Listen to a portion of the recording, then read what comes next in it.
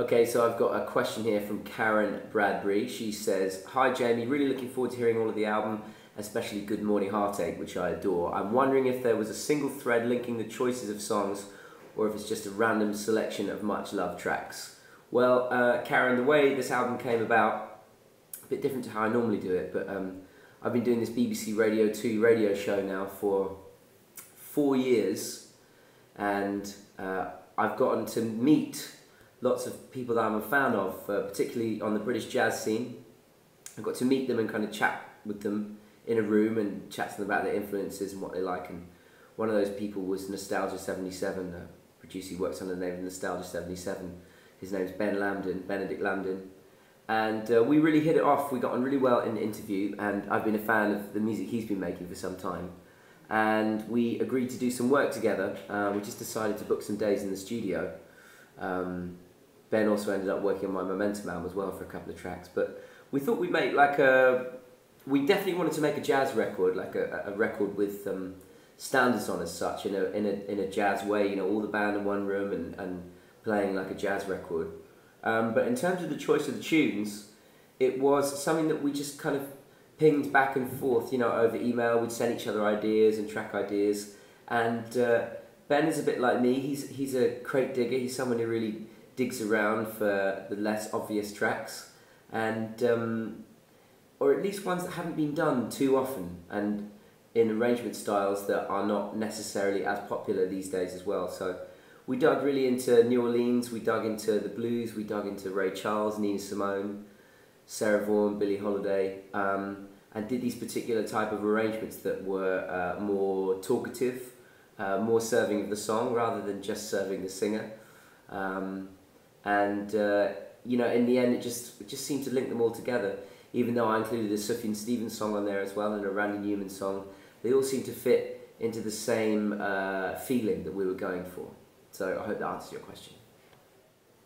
Okay, I've got another question here. This one's from Kieran Free. It says, "Hi Jamie, how do you think your music has adapted and progressed throughout your career?" I try not to think about that at all. I just think about what I'm doing now. Really, I'm really bad at thinking about it more in a bigger way like that. But I guess if I had to think about it, I would say I'm a better musician, and I'm a better piano player. I'm a better songwriter, and I'm a better singer than I was when I started. Just in a kind of pure technical way. But what's interesting about doing this record now, Interlude, which, as I've said, you know, it's a jazz record. It's definitely, a lot of my records have felt like they're more lots of different things in one record. You know, a mixture of pop and jazz and rock and all those other things that I like. This is the first album I've made since Heard It All Before, which is the very first album I made in an afternoon with my own money and sold it out the back of my car. Where I just focused on the kind of jazz aspect of it.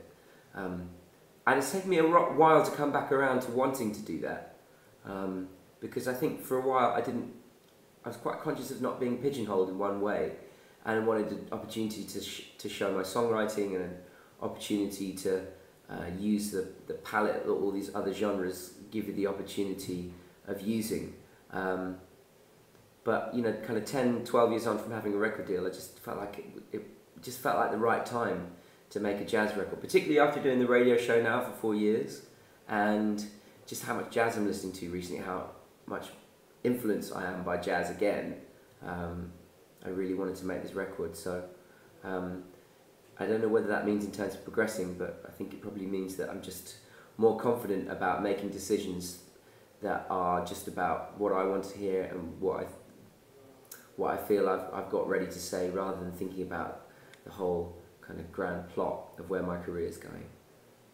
Hope that answers your question. Certainly doesn't if I was asking it, but maybe you enjoyed it.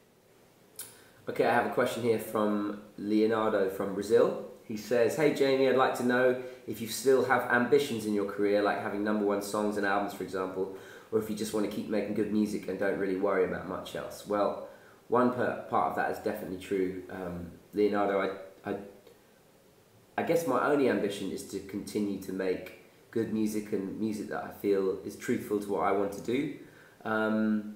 But God, yeah, I'd love a I'd love a #1 album and a #1 song, but not if that means sacrificing doing what is from my heart. I think, you know, the idea of a song being #1, whatever that means anymore, or an album being #1, whatever that means anymore, it could only happen, and I would only be able to feel good about it if I carried on doing what I was doing anyway, which was just making music that I was proud of and that I felt was real and honest to me.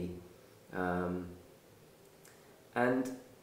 the other thing is that I guess whether I have an album out or not, and wherever it lands in the charts, again, whatever that means these days, it doesn't have effect on gigs. You guys still turn up to see me, and I still kind of carry on gigging at all times. So my main ambition is to be able to keep it going for a long time, is longevity.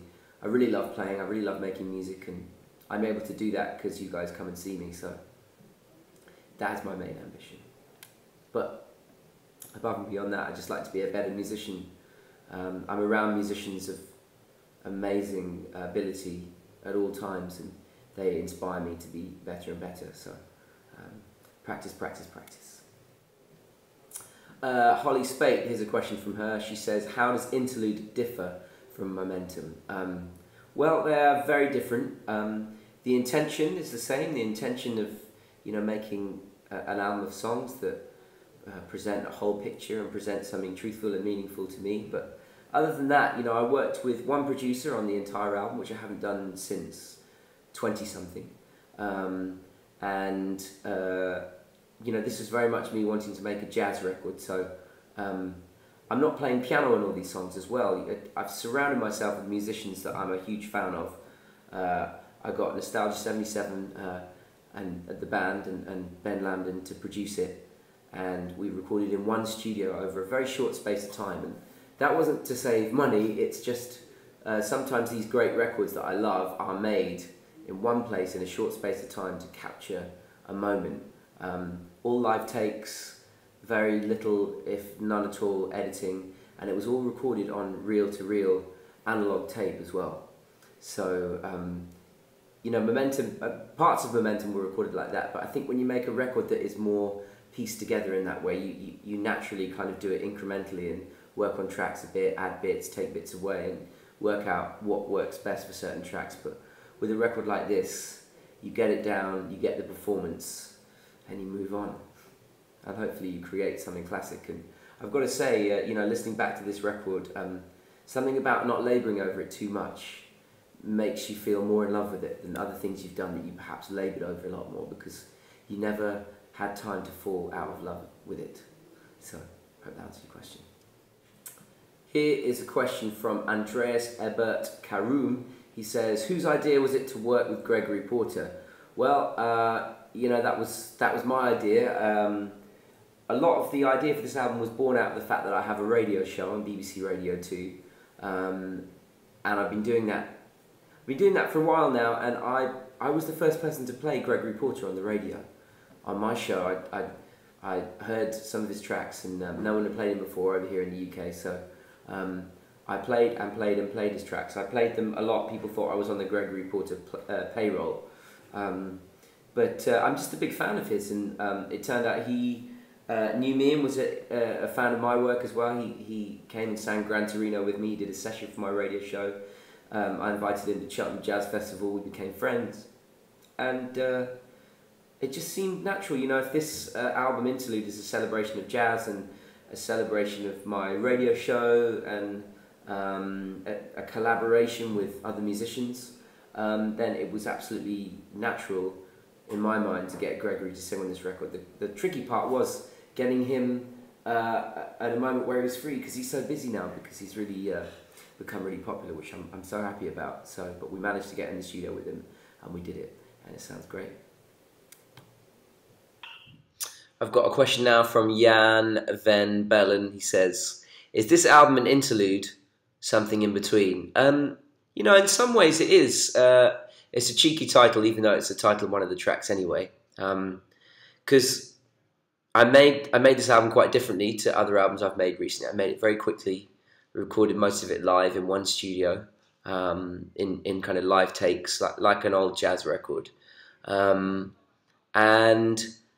when I finished it, finished mixing it with Ben Lambden, the producer, I've kind of already started working on the next album that comes after this, about halfway through it, which again is probably more of you describe it as a kind of cross-genre kind of record. It definitely starts as a jazz record and has elements of pop and rock and all those other kind of genres that I normally dip into. So Interlude feels like it's going to be a series of collaborations with jazz records and collaborations with great people I meet, and choosing songs from the kind of classic songbook. And I feel like there's a volume 2 in us pretty soon. So it feels like an interlude, but it's going to be a long and fruitful one. This is a question from Peter Nick. It says, if you were to call this album 30-something, haven't heard that one before, what would it be that makes it different to 20-something? This is 20-something was one of those kind of once-in-a-lifetime records. I don't think I could make it again. It came out at a time when I was new to pretty much everyone, and it was obviously very popular quite quickly. And the everything from the repertoire choice to the original songs, it was all very fresh and to me, and very kind of unself-conscious. I didn't know what was coming. I didn't know 4 million people would listen to it. It was made for me and the people I knew in some ways. But if you fast forward 5 albums later to something like Interlude, Interlude is actually in a lot of ways a very unself-conscious record as well, because it was made when I didn't have a record deal. I re-signed my record deal, but at the time I just wanted to collaborate with this guy Ben Lambden. I just wanted to make some music with him. There was no major agenda at the time when we walked into the studio, apart from that we wanted to record some great songs and gather together some great musicians. And I don't think I could make 20-something now, but I don't think I could have made Interlude then. There's a certain confidence that comes from obviously being a bit older, but also being a more experienced musician and just jumping in there with a bunch of musicians I didn't know so well, who I'm very much a fan of. I feel like I'm very much able to take more risks, and a risk in some ways is following an album like Momentum up with an album like Interlude, and then following up Interlude with whatever my next record's going to be, which is going to be interesting again. But I guess for people that have always liked my more kind of straighter jazzier side, then this is very much a link to that, very much an echo of 20-something in that way, and very much an echo of the albums that came before that as well, Pointless Nostalgic and Heard It All Before. So in some ways it's a return to that sound, but it's moved on, as of course things always do. I guess a sound, more like someone who's a bit more comfortable in his own skin, as you should do in your 30s. I kind of answered that question for myself as well. Hope it answered it for you. Here's a question from Delphine de Backer. She says, "Hi Jamie, what 3 words come to mind when describing the album? By the way, I'm seeing you tonight in Antwerp." Ah, you're coming tonight. Okay, cool.